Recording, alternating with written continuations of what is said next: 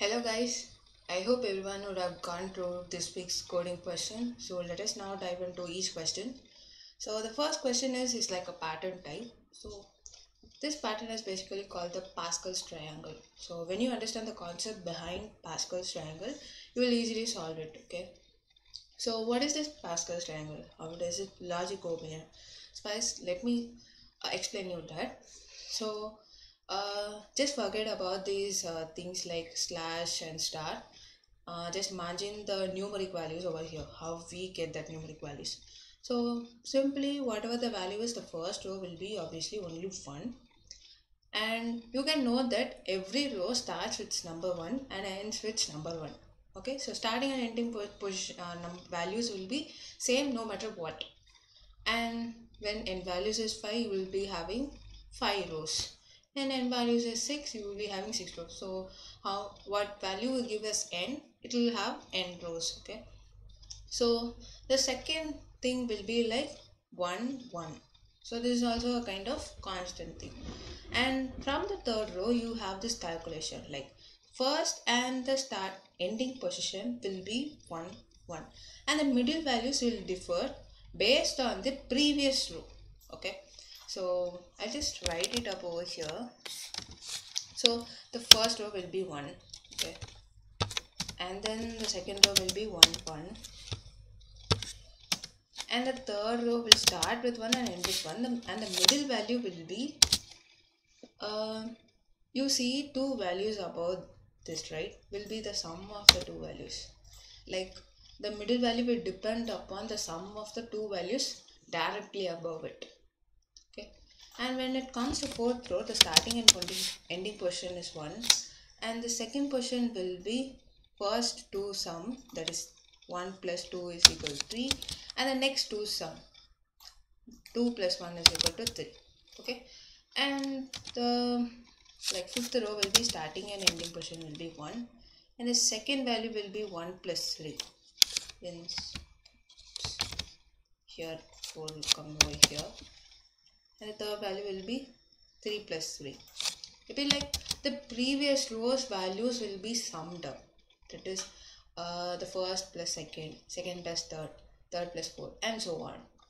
Okay, and 4. So this is nothing. This is called a Pascal's triangle. This is the logic behind Pascal's triangle. We have just modified the Pascal triangle by adding some dashes and star. So now let us go into the program. First, let us now solve with Python. Then we will solve using C. So for that, we will be getting n value, right? Int input. Okay, and for this, I'm gonna give use two lists, that is one will be the current row and the second will be the previous row. Okay, the previous row will be used to calculate the values of the current row. So this previous row will be updated for each iteration, right? Since the row for the second row, the previous row will be 1. For the third row, the previous row will be 2, like that. So we have to iteratively update the values of the previous row. Okay, um like so first let us have the current row value as 1. Okay, since the first row will be the value start with 1, we'll just have the values of 1. So the first thing is, I'll just break down for you. First we'll print this first row separately, and the next things goes like this. Like we'll be printing the second row, and the iteration and calculations will be going from here. So these two rows will be common for everything, right? And only the calculation will start from the third row. So we'll be separately printing those values. So the first row will be print, we'll be having space, okay, into how many times, n minus 1 times plus 1. So I'm gonna print n minus 1 times these dashes, and lastly I'm gonna print the 1. Okay, and now we are gonna iterate to 1 comma n. That is, I need already have printed one row, so I'm going to just print like 1 comma n iteration. Okay, and here I'm gonna print the second row. This will be like, no, this is not like second row. For each row the starting value is 1 into star, right? So I'm gonna first print, I'm gonna break it down this first. So this will be like n minus 1 minus I, because the slash starts decrementing, plus 1 space star space. Okay, you can also give over here end. That's your, you can also give plus operator, or you can also use this end. Okay, and now I'm gonna have a list to call previous row, which is empty, and now I'm gonna store this current row values into the previous row. I'm gonna update it, right? It will be might confusing. When you just run it up manually, you will know it better. Now the current row, I'm starting again with 1, and now I have to find the values of the current row based upon the previous row, right? For j in range of 1 comma len of previous row. Why I have given 1 comma is already have printed of 1 over here. Just I need to get the values after the 0th position. So the current, I'm gonna append some values, that is nothing but previous row j plus previous row of j minus 1. Since I'm gonna like it will be like if it is first position, it will calculate these two sum. That is, since what do I say, yeah, since I'm calculating like j plus j minus 1, it will calculate for the first iteration, it will calculate the first index plus the zeros index, and for the second index it will be calculating like the third index and the second index and the first index. Okay, I guess you'll be clear. So it's simple, like you have to calculate the sum of the two values. That's it. And then I'm gonna print this summation. Okay.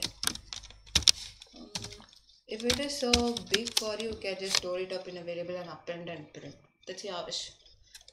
Okay, I'm just printing like this, and for each thing I have to end up with the star, right? So finally I have to print the value of 1. First I'm gonna append this 1 to the current row, and I'm printing this 1. Okay, yeah, we're pretty much done. So what this all is about is, first I'm gonna have the current row value initialized to 1, and then I'm gonna print the first row values, and from the second row I have to calculate it. For that, first I'm just printing these dashes and up to this one, and later on I'm gonna calculate it based on the previous row. For it, I'm considering previous row as empty.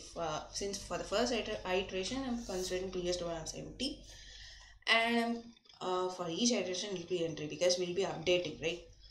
I'm updating the current row values to the previous row, and I'm assuming again current row values as 1.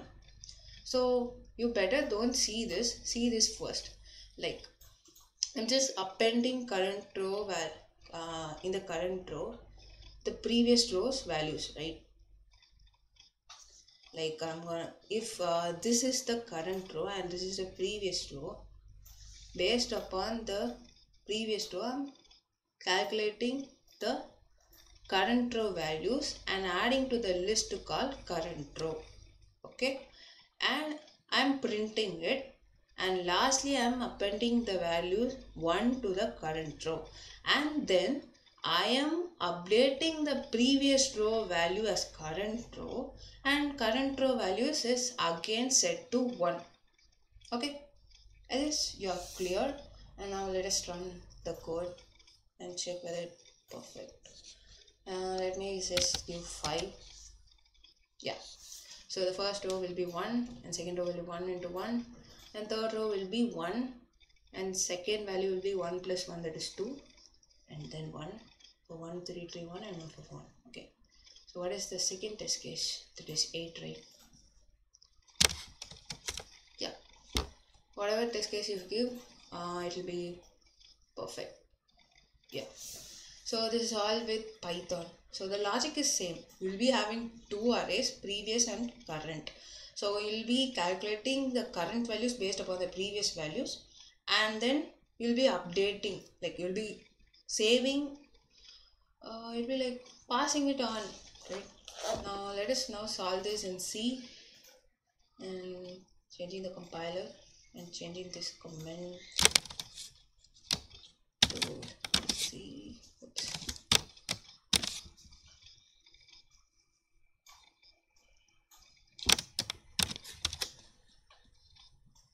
I'm deleting this. So for this first we need the header file, right? Hashtag include stdio.h and implement 0 avoid name. Okay. And I need a variable called n and an array called previous row. Let be its index 101. An array called current row. You can give actually any variables name. If you seem like it's so big, since to make it understandable, I'm just using this variable name. And this will be the current row value will be 1 for start, and I need some variables like ij for iteration, and previous index and current index will be used for iterating to the arrays, that is previous and arrays. The current index, let us say first will be 1, because the first value will obviously always 1, so I have to just calculate from the first index, right? So the 0 index will be always constant for the current row. Only from the first index you will be calculating based upon the previous row, right? So first I'm just getting the n value,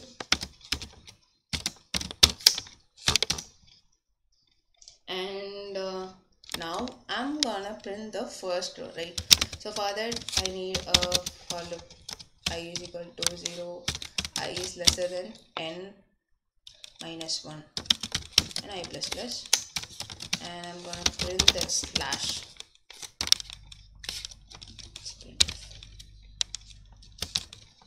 And out of the for loop I'm gonna print 1, and I'm gonna make the cursor to the next line. Okay, and now I'm gonna get into the Pascal's triangle. Second row calculations for I is equal to 1, I is lesser than n, I plus plus. Okay, now based upon the current index I have to iterate. So j is equal to 0, j is lesser than current index j plus plus.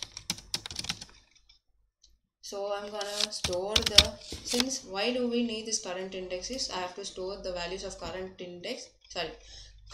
rows to the previous row, right? First, so phi is equal to current row of j. Yeah, and then previous index will be current index, so the index value will be also the same.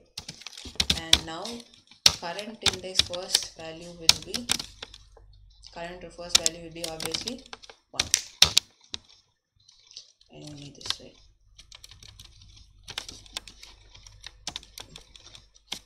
Let me just scroll down. Yeah. And the current index now I have to print the hyphen first. So j is equal to 0, j is lesser than n minus I minus 1. The same logic, okay? And now I'm gonna print the hyphen. Okay. And out of the for loop, I'm gonna print the first value, that is 1 space star. From the second value, I have to calculate based upon the previous row, right? I'm gonna do that now. For that, for j is equal to 1, j is lesser than previous index, j plus plus. Okay. Now current row will be current row of current index will be previous row j plus previous row of j minus 1. And I'm incrementing the current index and printing this value, that is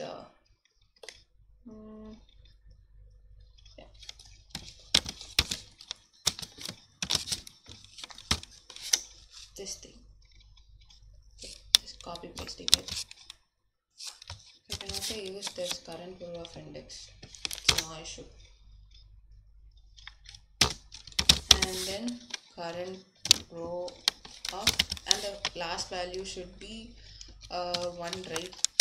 So again 1, and again incrementing the current row index 1, and I'm printing lastly 1, and the cursor is moved to the next line. Okay, yes, we are good to go. Just check. Yeah, it runs perfect. And the second test case is 8, right? It runs perfect too. So the same logic I have done in C, so I didn't change anything. You can just go through it. Now let us go into the second question. So the second question is, the program must accept a matrix of size R and C. So you'll be having a matrix of R columns and R rows and C columns and an integer n. Okay, the program must print the matrix in reverse after folding the matrix to the end-to-end matrix by adding the additional column to the last. So it is like, you have to understand the question based upon the test case. Okay, so it is like you will be having a matrix with R into C dimension. So and a value of n will be given. So what is this value is, it is nothing but a column number. So if it is 4, from the 4th column to whatever the last column it is, you have to sum up these column values, and that will be a column.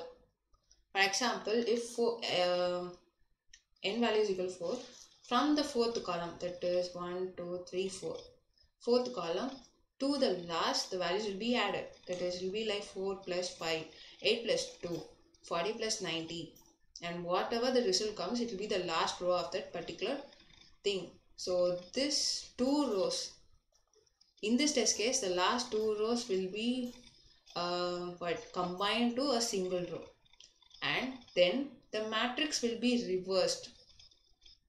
That is, each row will be reversed and printed. So is what they are saying. Okay, so now let us now quickly go into the solution. Now let me solve into this with Python first. I'm getting R and C values. So let me just scroll down a bit.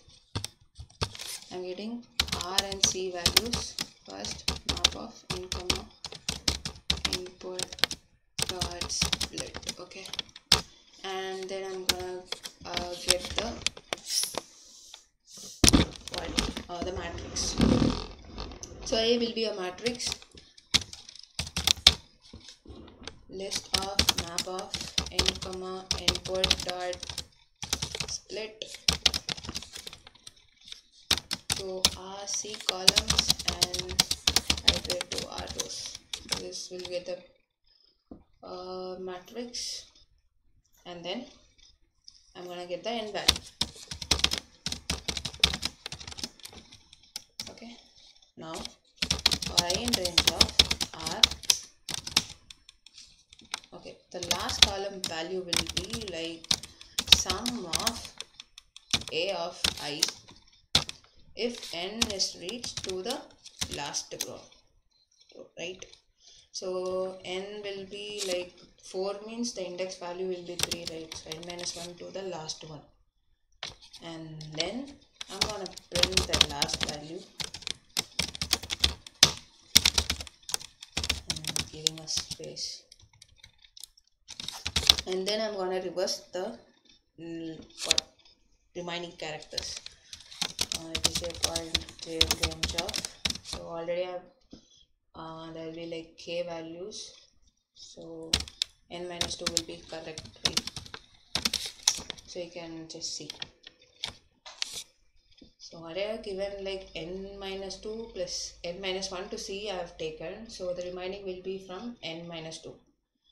So since I'm gonna print in reverse, I have given minus 1 minus 1, print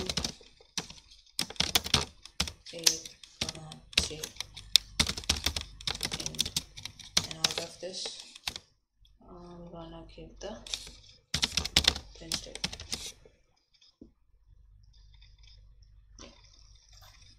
So let us now give a simple test case. You can give anything. I'm just giving my own test case. Let me say 2 comma 4. So 2 rows, 4 values. 1, 2, 3, 4, 5, 6, 7, 8. I'm gonna give n value as let me say 3. So I'll be getting like this 3 plus 4 will be 7, 5 plus 8 will be 15. So yeah, next all the things will be reversed. So I guess it will pretty much work with all the test cases. You can just check it out. Now I just solve it in C. I just take the compiler and changing the comment.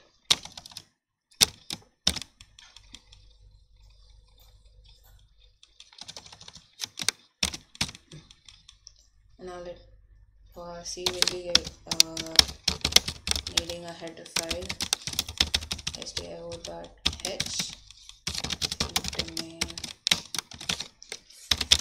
return 0, and I need two variables r and c for getting rows and columns. I'm getting that,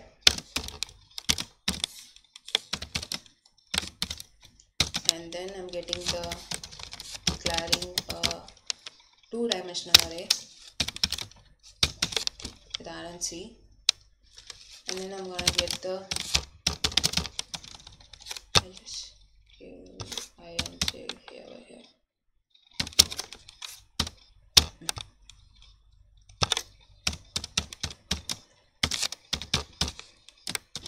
I'm gonna get the values for the matrix j plus even c, j plus plus scanf,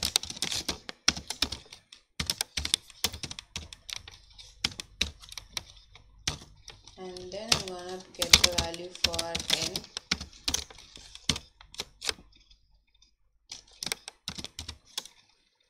Okay. So now I have to calculate the sum, right? So the same logic, I'm gonna iterate to r columns for I is equal to 0, I is lesser than r, I plus plus.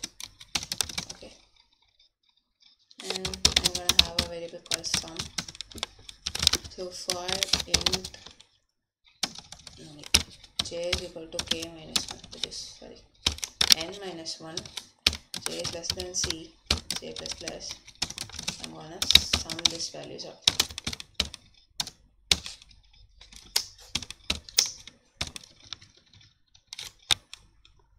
And out of this second for loop, I'm gonna print the sum value, and the rest I'm gonna have another loop, so that I'll be like n minus 2 to n is greater than or equal to 0. Sorry, j is greater than or equal to 0, j minus minus. So here I'm gonna print the rest values, that is I commands, a of I of j.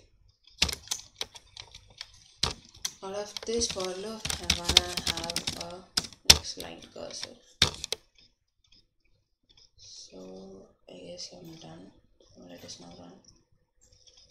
Yeah, the same thing. I'm giving my own input.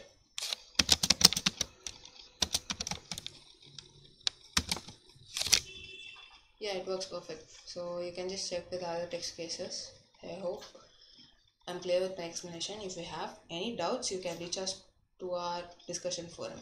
Thank you.